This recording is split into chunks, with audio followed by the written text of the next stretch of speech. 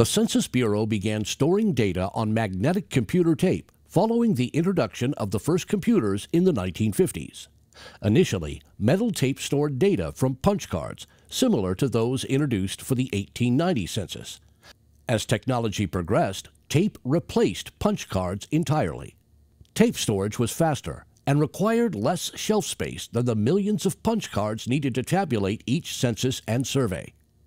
Today, the data stored on hundreds of magnetic computer tapes used by the first UNIVAC computers can fit onto a single flash drive no larger than a nickel.